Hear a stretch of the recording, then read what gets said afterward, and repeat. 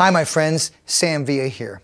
You know, when I look in the mirror, I think about how do I get clients in this chair? Got a great question from Amanda Kimball. And Amanda, not sure if you're a salon owner or if you're a stylist, but I'll speak to them both in terms of if you're sitting as a stylist, you're sitting in your chair and you're hoping your clients to walk in the door, you know, what's the best thing you can do to utilize your time as a stylist? Well, first of all, think about this. Miley Cyrus, Miley Cyrus, Miley Cyrus. Everybody at VMA said Miley Cyrus made a fool of herself. No, Miley Cyrus was intelligent. When you think about it, it's her marketing and PR and what she did. Yeah, you might have thought she made a fool of herself, but what Miley Cyrus did was she got everyone's attention. Who got all the press the next day? It wasn't Lady Gaga, it was Miley Cyrus. Why? Miley Cyrus did something a different way. So if you're a stylist and you're not busy, what I'm going to encourage you to do is you grab a mannequin. You grab a tripod, get out on the salon floor, stop sitting in your chair, and remember, there's danger in the break room. Get out of the break room. Take your break, my friends. Bring a mannequin, bring a tripod, get out on the floor and start practicing your braiding.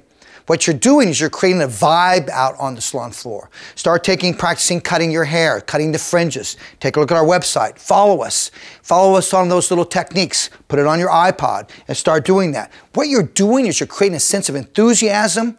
You're teaching yourself, you're learning. But people, I promise you, a lot of the clients are going to go, "What's Sam doing over there? Oh, that's crazy Sam. He's over there practicing on his doll head." Break the rules, my friends. It's time to break the rules. So guess what? When that client that said that calls up and says, "Can I get an appointment with Louise?" No, she's out on vacation. Well, that guy, Sam, can I get an appointment with him? Oh yeah, you can get an appointment with Sam. Why does she want to book with you? Because she saw your sense of enthusiasm, my friends.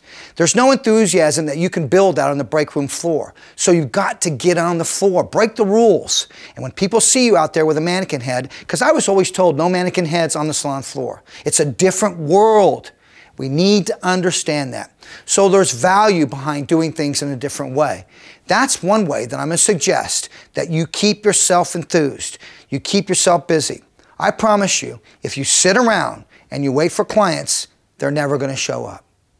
But if you stand with a sense of purpose, with a sense of intent, with a sense of enthusiasm, and start doing things and working out on the salon floor, you're going to build a clientele. Once again, it's important. Think differently, say differently, and do differently. This industry, it's time to change it. And I don't know about you, but I'm going to create a movement. And I'm going to encourage every stylist to do that. Get out on the salon floor. Observe, help, assist. Remember this. A successful salon is not made up of a group of individuals. It's made of a team of individuals. So do me a favor, my friend. Where you're a stylist sitting around for clients, join the team. Take the mannequin out. Get on the floor. And create some chaos. Create some interest. And create a positive vibe on the floor. If I can do it, you can do it. Thanks for listening, and I hope you learned something.